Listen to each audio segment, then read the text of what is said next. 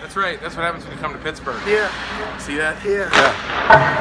You know what's funny is if I would have just cross-checked you right in the back when you were coming at me. He's a classy guy, though. You know what I mean? Like, no, literally. Like, I could have just, but bam, like, Hartnell. Just like, but I was like, he's coming. He's not going to hit me that hard. And then, boom! Matt was really excited about a mediocre spinorama, and then made Joe Bartnick leave. First time on ice. Patrick Division hockey. Now I'm not afraid to fall. Tell him I did this. Look at blood on the Penguins logo. Look at that. Look how gorgeous that is. That's right. It feels great, man. I'm having a great time. Joe, why did you think you could take on Francois Walleroux's brother with AIDS? Why did you?